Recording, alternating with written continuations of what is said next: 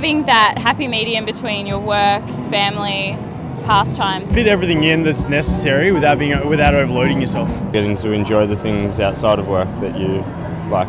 Yeah, they all do, and the owners do as well.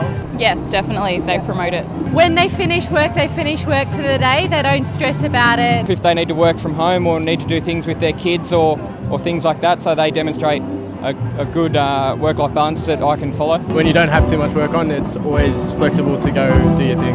It's good to see them like that because I haven't been in jobs where people are just working 24/7 and can't switch off. Yeah, definitely. We've got the option to work from home. Our office is quite small, so we can turn on our computer at home and do things from there. There's encouragement on lunch breaks to go for a walk or just to do anything like that, to get up, every hour or something, to just walk around the office at least. It's very important, actually.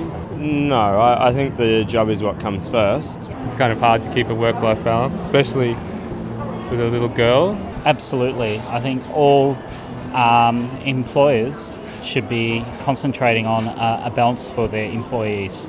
Definitely. I mean, if they do promote a good work-life balance, that you won't be badgered when you're at home, that you will have your free time, that it is quite a social environment, then that would definitely be a plus on taking a job. No, it was more of a benefit when I got there. I'd have to say that I hadn't really considered that.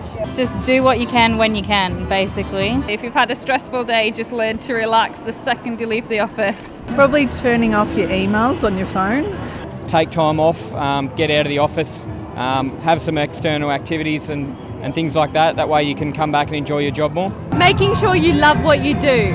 Even though I was told that advice to, switch off, I still check emails at home.